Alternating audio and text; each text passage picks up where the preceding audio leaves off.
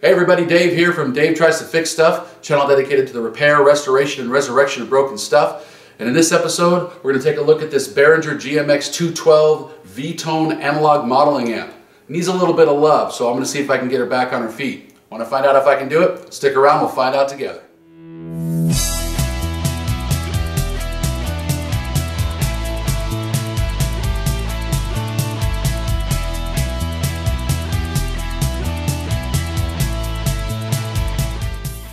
Hey everybody, thanks for joining me today. Let's get to it. I don't know a lot about these particular amps. I do know that they are modeling amps made by Behringer. You can tell them that much from the title of the video. This one I picked up, again, normal places, Craigslist or one of those, I think maybe even off of Facebook this time, off of Marketplace. I picked it up for a pretty cheap price. It is, I got it for 40 bucks. The guy wanted 50 originally. Actually, because of the fact that when I got there, the foot switch was missing. I talked him down to 35, but he didn't have any change, and I only had 20, so I ended up paying 40 bucks anyway. And as I was loading it into my car, I realized a little bit too late that all the screws had been taken out of the top, and as I was trying to lay it down into the back of my car, the entire chassis fell out of the back and smashed into luckily it didn't appear to break anything, but still, it wasn't a very good experience for me, and I do believe at this point, seeing how much these things are going for now, I probably did overpay even at 40 bucks. Only because once I get all the work done on this thing that needs to be done on it, it's still, if I can get 100 bucks out of it, I'd be surprised. So this might be something I just end up holding on to, which wouldn't be altogether a bad thing, because of the fact that this thing does actually have a decent sound. There's some really good tones in this thing. I was really surprised. But let's go over what actually is wrong with this.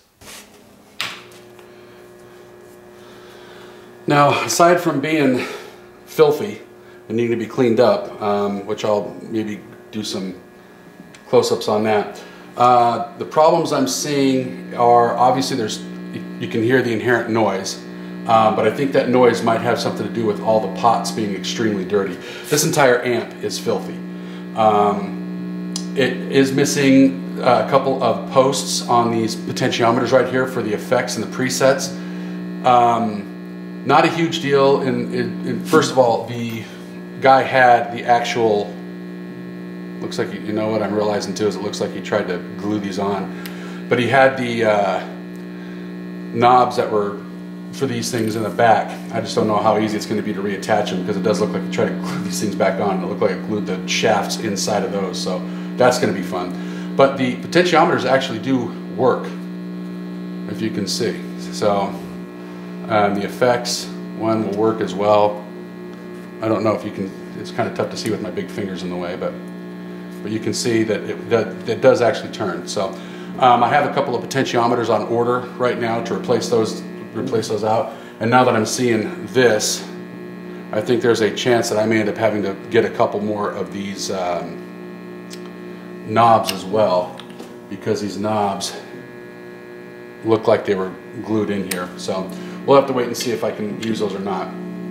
But the problem I'm seeing here is obviously the inherent noise, but listen when I strike a chord.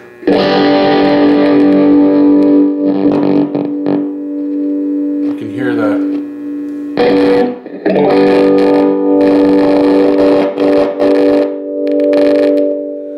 it's got the signal popping in and out. So that's telling me that the master volume is not doing its job. It needs to be cleaned out real good.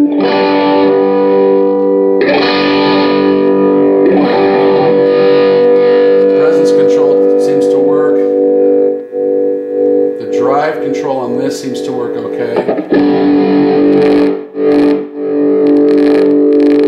level on this is dirty. We'll have to clean that. The low works, mid works, high works.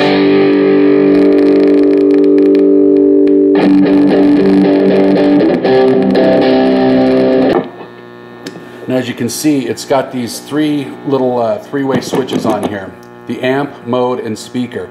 You've got Tweed, British, and California. My guess is Tweed is supposed to be that vintage Fender Tweed sound. Let's put that on clean and flat. No sound. That's telling me that these things are dirty.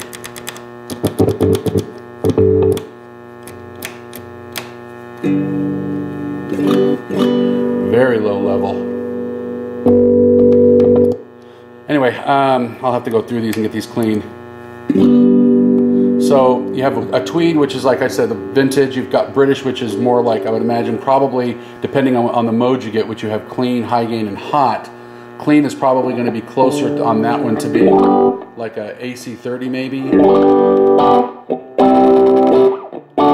It's hard to tell with all the noise. Then you've got high gain, which I'm going to guess is probably closer to Marshall.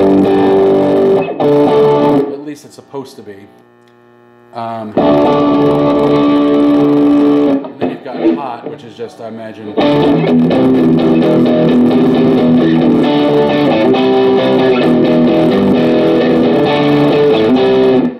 and then up here on California, I imagine that's supposed to be more blackface Fender style.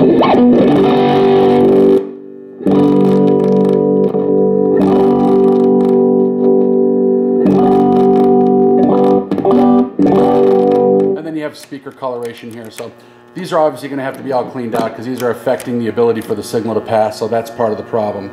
Now we will go on to the other channel. And from what I understand, I believe these are probably, I mean, these have presets on them that you can have different effects on there. But I believe the two channels, channel 1 and channel 2, if I'm not mistaken, and I'll actually download the manual on this to verify this. I think it's not like you have a clean and a drive channel. I think they're both the same exact thing. It's just like the same thing twice, and you just have it so you can go between the two channels and have different presets set up in each of them. So it's like having different channels on a regular amp. So.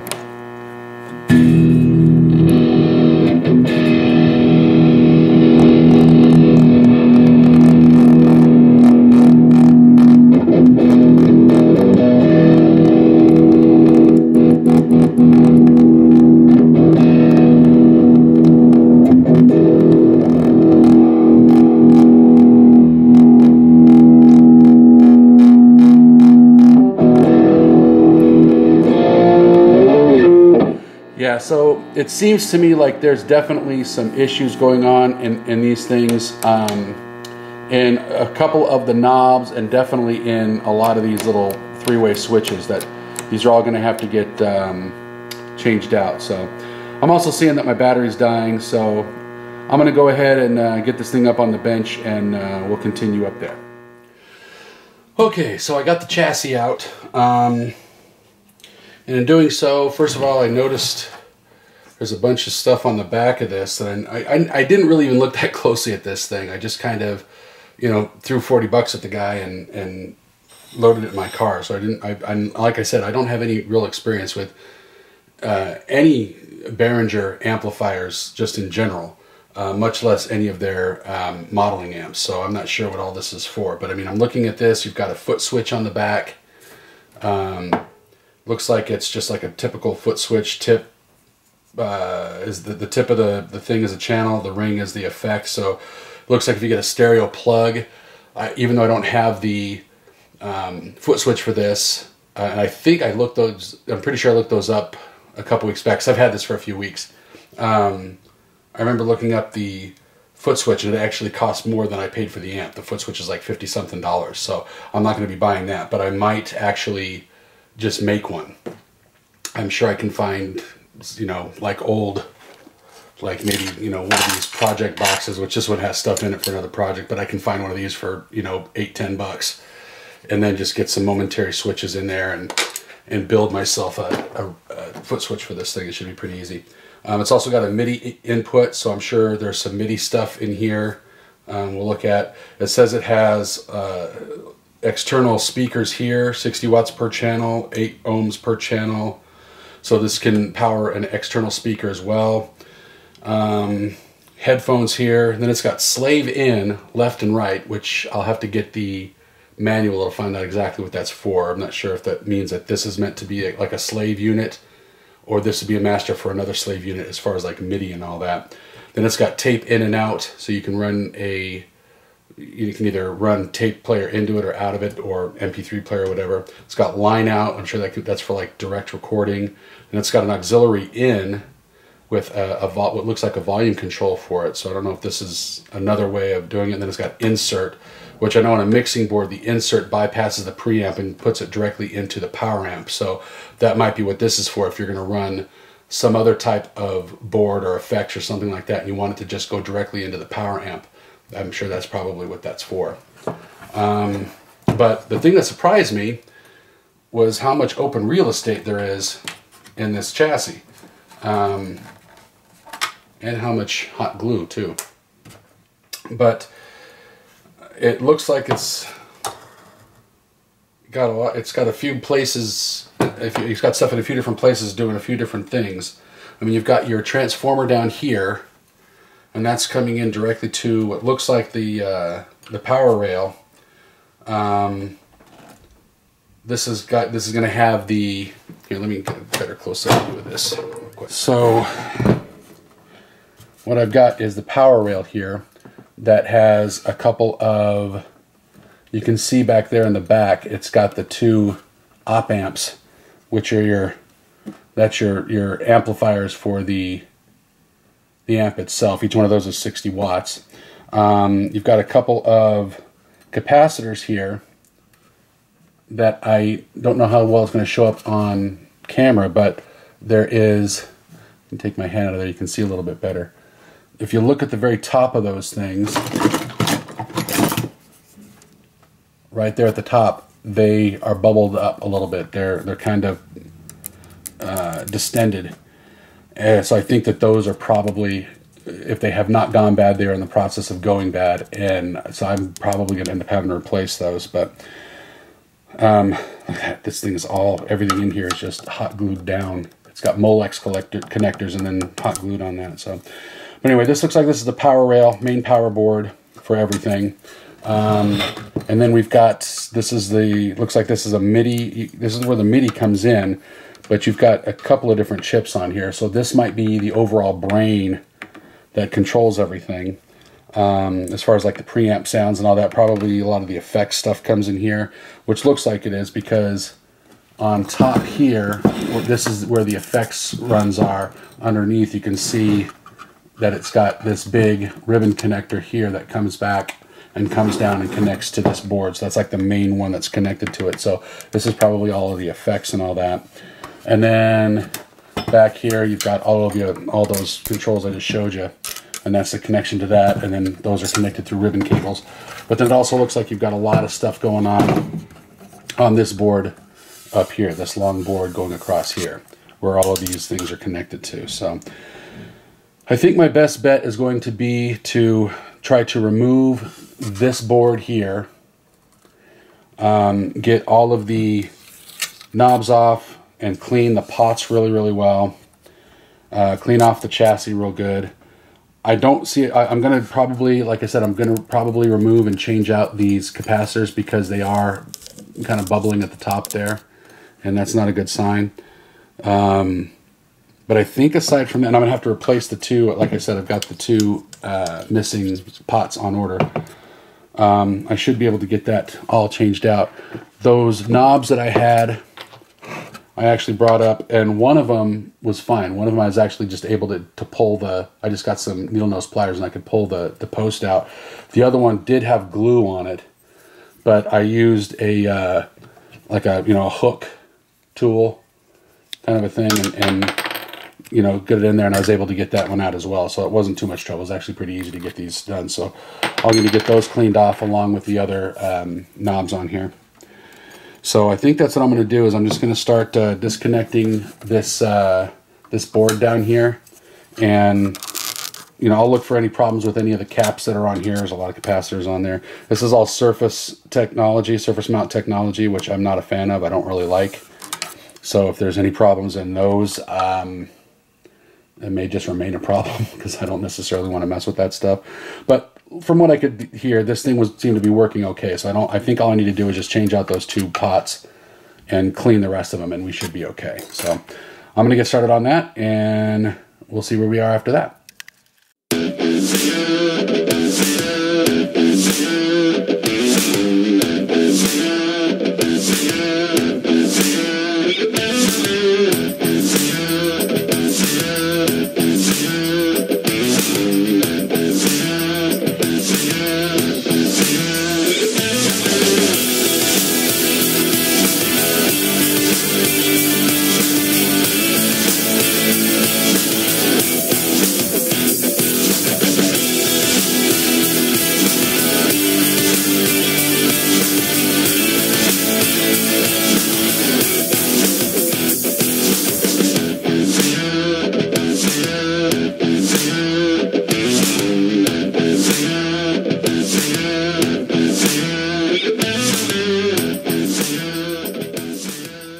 These are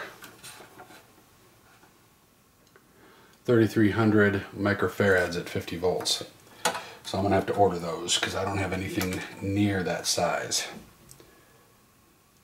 But you could definitely see if you look at the top of them, they're bulging, so that's not good. But that's why we're servicing, right? So, okay, so there's that one. And if you're wondering why I am taking everything out as opposed to just this top thing, well, I guess we should widen that back out. If you're wondering why I'm taking out everything in here as opposed to just this thing, it's because the way these screws are orientated in here, I can't get to them with all this stuff in here, so I'm having to remove this so I can move it out of the way so I can get to the screws. So it's funny to me, it's like as little room as this amp takes up, because I mean, if this were like a, you know, a more typical amplifier that didn't have surface mounted, that had, you know, the traditional resistors and capacitors and all that in here, this thing would be taking up like the whole thing probably. But even with it not taking up hardly anything, there's still a lot of, you have to take everything out just to get to it. So it's not, it's smaller, but it's not any more efficient when it comes to servicing this stuff. So, okay, do I have another one here? There it is. Sometimes it's not always easy to see all the screws because they look just like the component, or the solder on the components. So.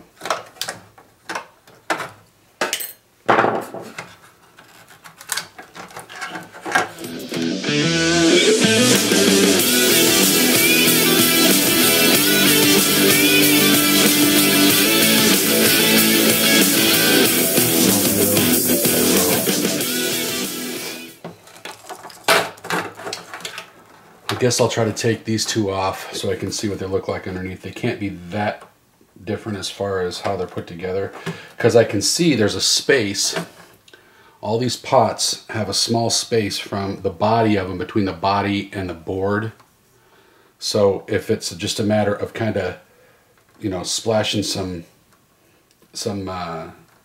parts cleaner, you know, some contact cleaner up in there, and hope, you know, enough of it'll splash around that I can, you know, work this stuff out, then hopefully I'll be able to get all these things cleaned out without too much problem.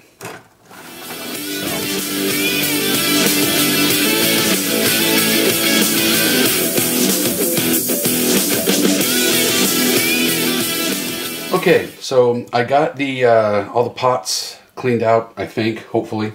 And got this thing just kind of partially mounted back in here. I didn't use all the screws, just kind of got that back in here, and everything just kind of, you know, 1 or 2 screws holding everything in place, because I still have to replace these two pots here, so it doesn't make any sense to get everything wrenched back down when I'm gonna have to pull it off soon anyway.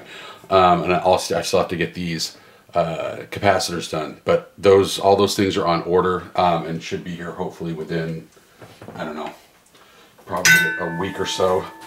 So I'm gonna have to put this thing aside for a little bit, but while I have it here back together partially, I want to test it to see if it's still making the same noise. I have my speaker over here that I use, my my little multi-impedance speaker. Have it set to 8 ohms, and I actually have it plugged into one of these external outputs because I don't have the speakers hooked up. So I'm only going to be getting once. I'll test both sides to make sure that I have it there. But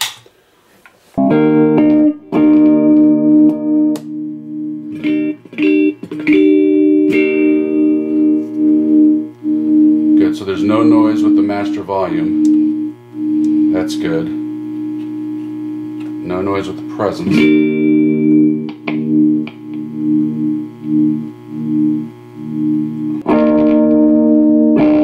Now, there's some crackle there. That might be that I might be overdriving that speaker though. Or it might be on the other side.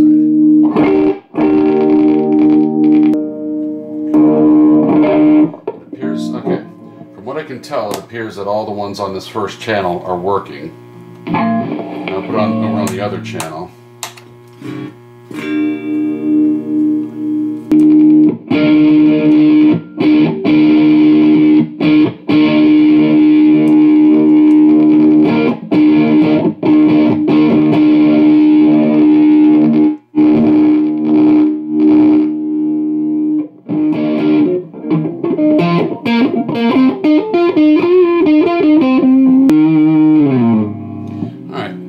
So it seems like it's working. There's minimal noise on these. I might go back and shoot a couple of these again with some more deoxit when I get the rail back off. But for right now, I'm going to say that it looks like it's working. Need to get these two pots and these out. I think some of that crackle and all that too might have something to do with these capacitors here, because if these are supposed to be filter caps on the rail and they are going bad, which like I said with the bulging it looks like they probably are, that might clean up a lot of that inherent noise. So I guess we'll put this video on hold for just a little bit until the parts come in, and then once they do I will I'll come back and finish everything up. In the meanwhile, I will go down and clean up all the stuff on the cabinet itself. I was soaked these knobs in alcohol, but I don't know how well it's gonna show up on camera, but they're still pretty dirty. So I got to come up with another method to do these. I'm gonna get a brush and maybe some mean green or simple green or something like that and see if I can get these things cleaned up. But we will be back then once I get all the parts and continue at that point. All right, we'll see you in a bit.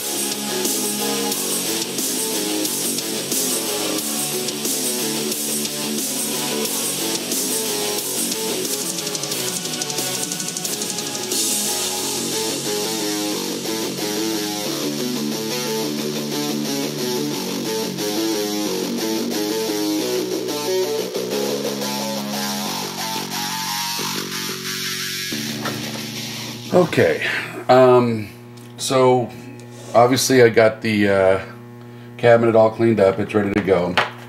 I wanted to go over one more thing with this because I have I'm still waiting for the parts to show up. So I'm cutting back in a little earlier than I had initially planned.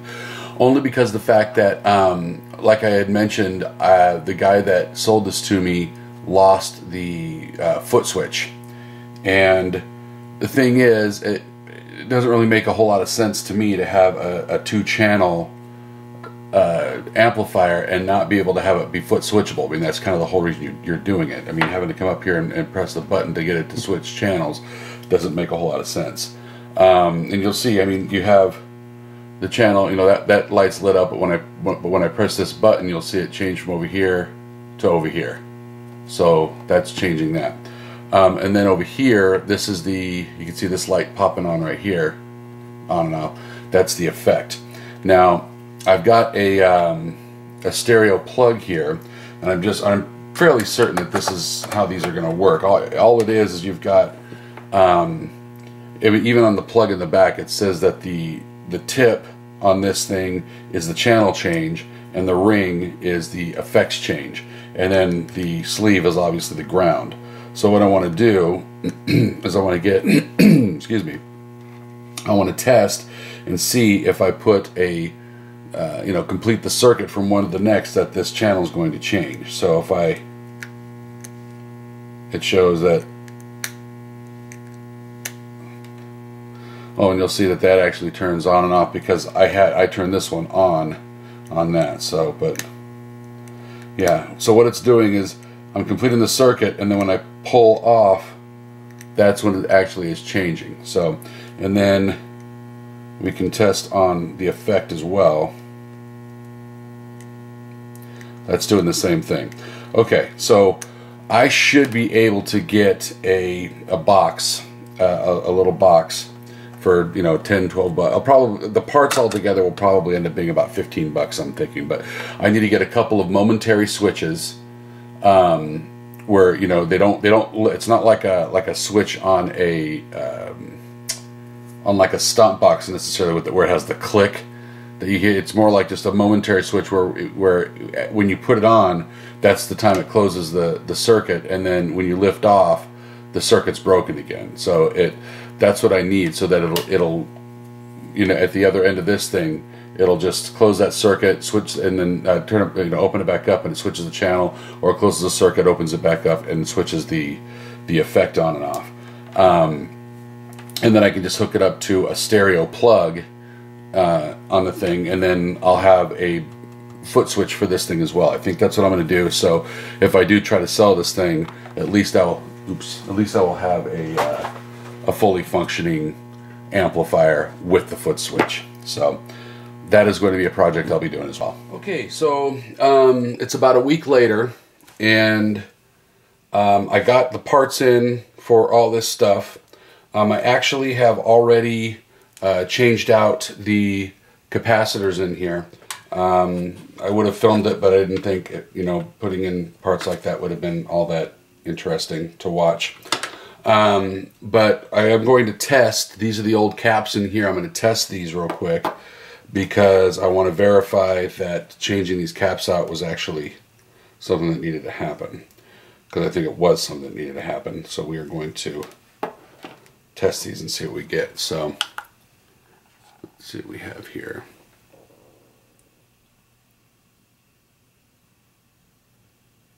That shows capacitance of 951 microfarads, an ESR of 7.4. That's not all that good, and a 16% loss. So yes, this particular cap is not very good. That definitely needed to be changed. And we'll try the other cap and see what we get.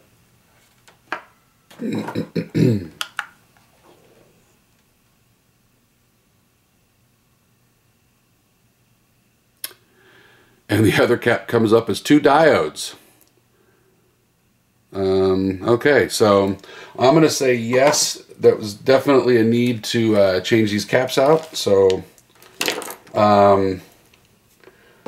next thing I need to do at this point is I need to remove the main board here and get these two pots changed out, and then we'll get everything buttoned back up and we'll see how it tests out. So we'll get going on that. Okay, so got that plugged in.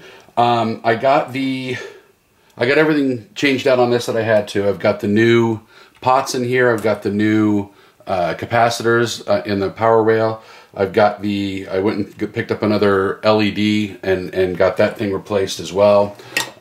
So now I've got it plugged in. I don't have everything locked down yet. I got everything kind of put in here with just a screw or two, just to get it back in place, just to kind of test. I want to test everything out before I lock everything else down. So, so I've got it hooked up to my speaker over here, and we are going to plug in a guitar and test and see if this thing is actually working or not. So keep our fingers crossed. So let's see here. What are you gonna do? Okay, so now you can see the front of it. Let's see, channel works. You can see it changes from here to here and back. On this one, let's turn up the master is up all the way right there.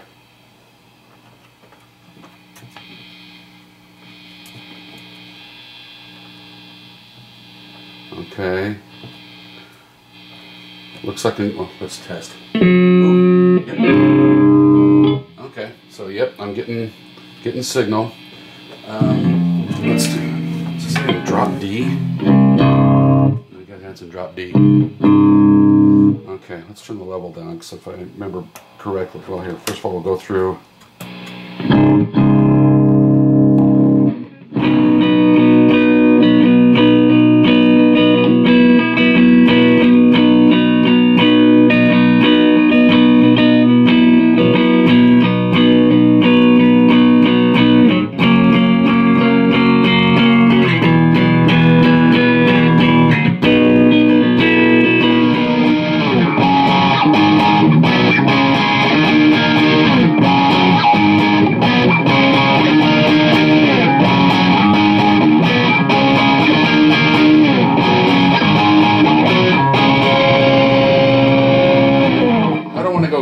I'll go over most of this in the demo, but the one thing I do want to show that is working is that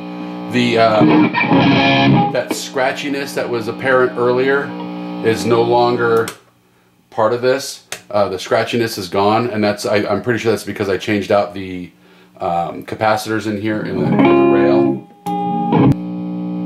But the other thing I wanted to show was that this actually works. You can see the light goes on and off as I push this. So the light's changed out now, and that's good. When I turn this, these are working now. Both are working. So that's good. Presence is still working too. So everything basically is working at this point. So now what I want to do is I want to get everything buttoned back up, get everything put in here, all the screws put in, get everything locked down tight. We'll get it back into the cabinet. And then I'll do a final demo to show you what all the stuff is on it. So let me get it buttoned up and we'll be back. Okay, so I got this thing all put back together, buttoned up, and I'll be honest, it's looking really good. I'm very happy with how it turned out. In fact, I'll take you on a little bit of a tour of all the stuff I did on it, because it really did turn out nice and clean, especially compared to what it was. We'll also plug in and get some sound samples from it. All right, so I did a really good cleaning on the faceplate here. Control panel, all the knobs, got them all nice and clean. This thing looks almost new at this point. I also replaced all the screws and bolts and all that kind of stuff up on the top, over on the side as well. So this thing is pretty much looking about as close to new as you can get. So, and I'm pretty happy with it. Let's plug in and see what it sounds like. Okay, we'll start off looking at channel 1, the tweed, clean, and flat.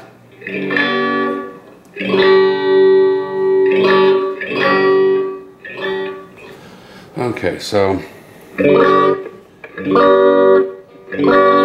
first of all, we'll go, basically this is what I found out about these things.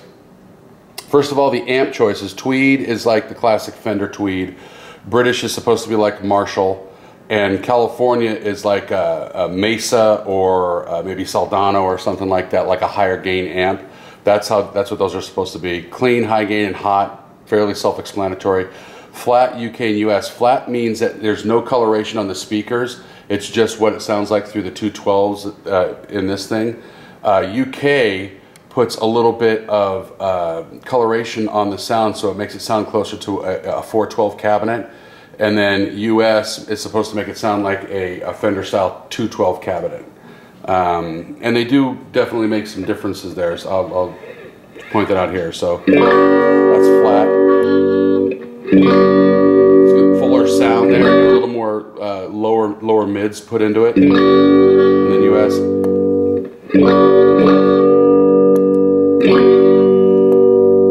little brighter on the US. And then flat has very little coloration. In all honesty, I haven't heard a lot on this that I like with the speaker selector at flat. I usually keep it on UK or US depending on how bright I want it. Let's put this to high gain.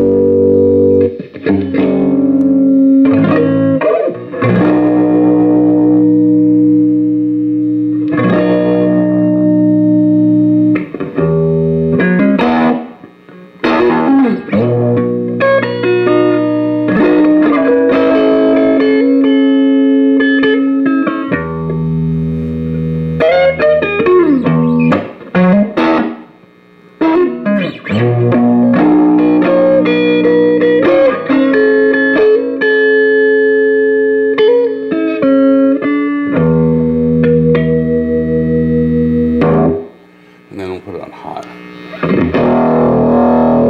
Gives you a little more growl.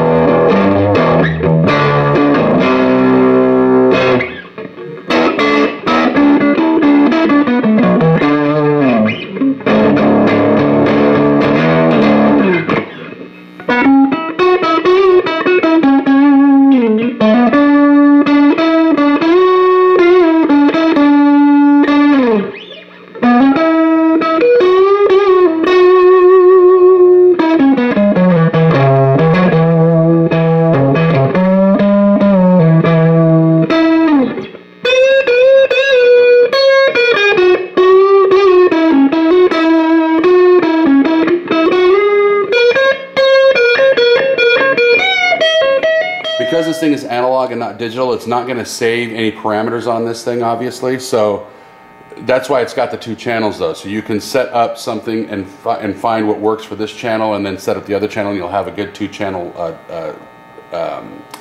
selection.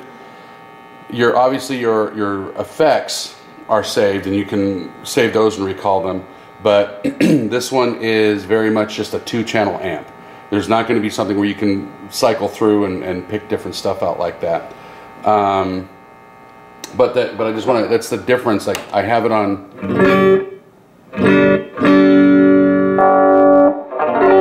And you can really hear the difference in the tonal qualities as far as low, mids, and highs. When I switch to British on clean. But, you know, like I said, I think that might actually be kind of supposed to be close to an AC30, closer to AC30 on clean than it is to a Marshall. Because that's really what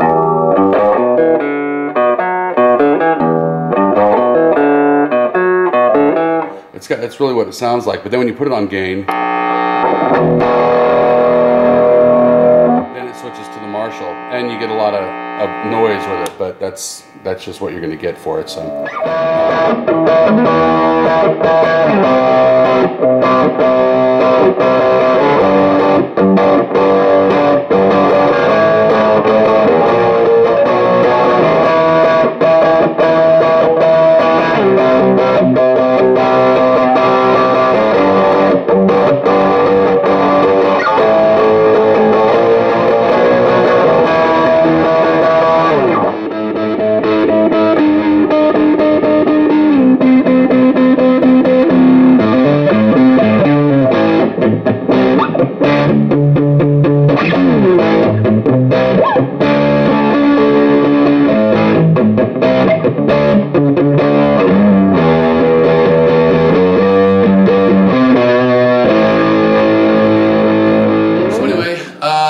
not going to go through all the effects on this thing. That's for whoever ends up with the amp to play around with that. Like I said, I will be putting this up on eBay.